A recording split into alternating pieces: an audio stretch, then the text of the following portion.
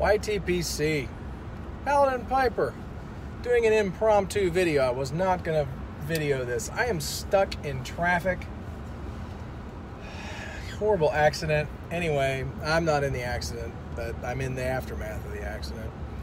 And picked up a new pouch, I don't know, some time ago. It's been sitting in my cellar. Mark Twain. And I thought I'd share a little first impressions with you.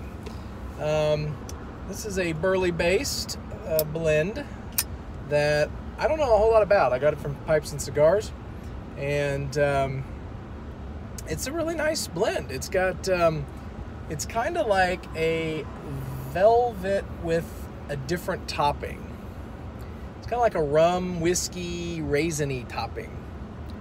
I think there might be a little Virginia in this, but I'm not sure. I'd have to look again. But smoking it in the Savinelli 104 Billiard. So anyway, down to the last little third, and I'm probably just going to quit soon. But I thought I'd give you a quick first impressions.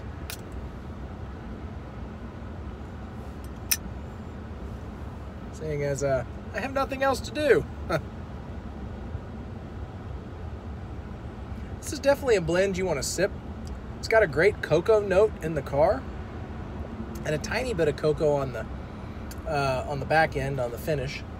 Mouthfeel with all these burleys are really full. I like it. I like the burley stuff. You know, anything that was inspired by Mark Twain is probably going to be pretty good. So, like literally, we're just sitting. So, yeah, there was kind of a raisiny note in the car, the truck. Hope you guys are doing well. Been a wild week. Just a wild week. But this is not your cheapest OTC. I can kind of consider it an OTC burley. It's not your cheapest, but it's not your most expensive. I think I paid like $5.25 for this, if I remember correctly. I got it with a bunch of other stuff a while back. I think it's actually up to like maybe $6 now, but it's still not bad. Is it better than Velvet or Sir Walter?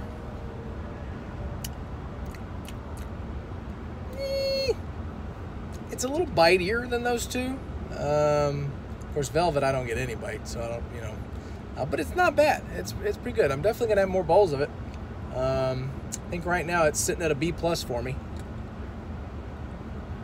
Of course, I'm yakking it and it went out. Moisture content in the package is pretty good. It's a rough cut. I'd show you that, but I am actually moving a little bit now. And this Savinelli Dolomiti 104 is just great.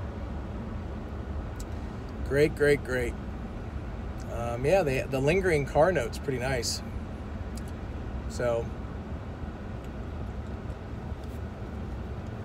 of course, I'd start moving the minute I made a video.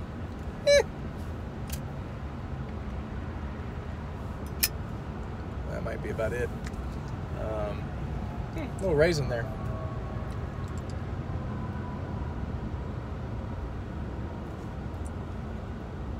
So yeah, first impressions, Mark Twain. I go to B+. I'm definitely gonna have more bowls. And more bowls under a much nicer scenario than sitting in traffic. So it's kind of an impromptu. But anyway, hope you guys are well. Paladin out.